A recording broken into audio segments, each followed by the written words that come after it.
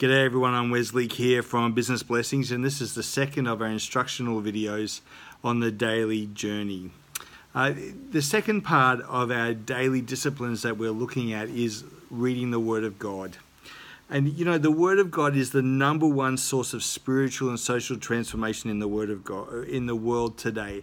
In fact, if you look at major transformations that have happened, it's because people have got back to reading the Word of God. But sadly, I think stats show that only about 25% of Christians actually read the Bible.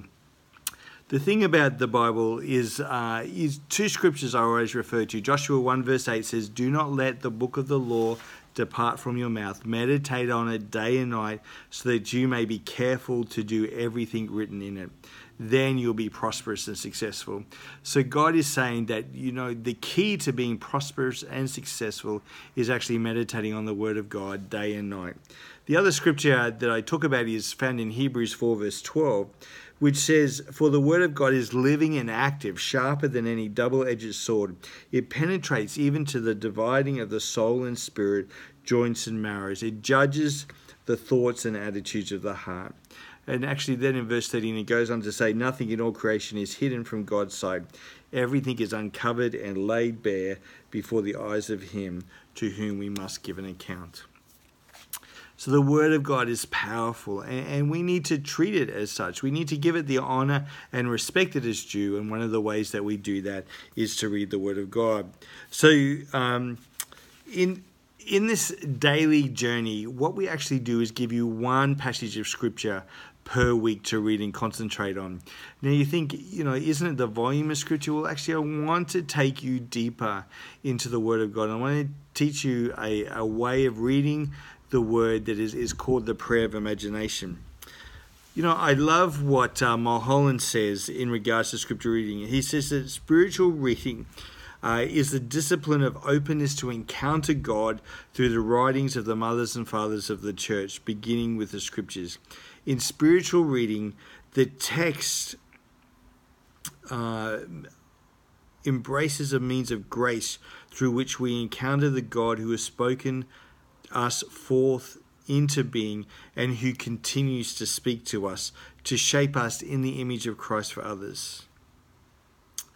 You know, the text opens us up to God's control of our lives for God's purposes. And this is a radical reversal of the dynamics of the informational culture in which our possession and we use of information enables to impose our purposes on the world and our activities.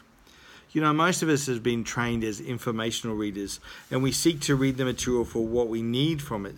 So we read it as rapidly as we can, the goal being to master the text for the fulfillment of our purposes. Spiritual or formational reading is the exact opposite of informational reading. It is entered into best when the Scripture is chosen for us, so hence one of the reasons why we choose a Scripture for you rather than you choose a Scripture.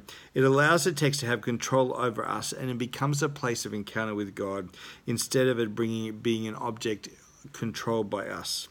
So I want to encourage you not to come to the reading of the Scripture with your own agenda, but come to it with a posture of seeking to understand God's agenda. Read attentively, not to cover as much as possible, as quickly as possible, but to go deep into the depths of the text so that it becomes a plumb line for us of our being and our doing. Rather than having an analytical approach, we take contemplative postures that is more open to ambiguity and mystery. The goal of reading is actually to be mastered by God for the fulfillment of God's purposes in us and through us. And so this is why I encourage you to use a contemplative version of reading called the prayer of imagination. So basically, what does that involve? Well, for each scripture, what we're asking you to do is actually to sit there and read the passage through 7 times. The guy can hear you now. What on earth are you talking about? You know, what I found in reading the scriptures, when you read it once and twice and 3 times, your mind is still wandering around. But by the time you get to the 4th, the 5th, the 6th and 7th, the power of God starts to move. You know, I have actually led workshops where we've read out the Word of God up to 7 times, and you can actually feel the thickness of the presence of the Holy Spirit in the room as you read the Word of God. one of the activities that we do once a year is actually reading the Bible through from cover to cover, to Bible reading marathon, which encourage you, to take. We do that as part of the National Day of Prayer and Fasting. There is something incredible about reading the Word of God out loud. So each week we've given you a passage of Scripture to read and a set of questions to do. And I've put that in each day. Now, you're going to think, oh, I've already read it that day. What else am I going to get out of it? By the time you read the passage through 7 times over 7 days, that's 49 times, it actually becomes part of your being. It becomes, like Joshua talked about, that you're meditating on the Word of God both day and night, and from that it leads you to be prosperous and successful. It actually will penetrate through to you. Some of the passages that we've chosen for you will really go in deep to you, and you'll be surprised and amazed, because a lot of them are ones that you would have read again and again and again. But let me tell you, just as you read them afresh and open yourself up to be controlled by the text rather than controlling the text. And I know that's hard as business people, because we're all about controlling the situation. You will see the power of God at work in you. So my prayer for you is that the eyes of your heart will be open so that you may know and understand what the Word of God is for you, and that truly, as you call unto God, He will answer you and show you great and mighty things in His Word that you do not know. Bless you as you walk forward in reading the Word of God each day.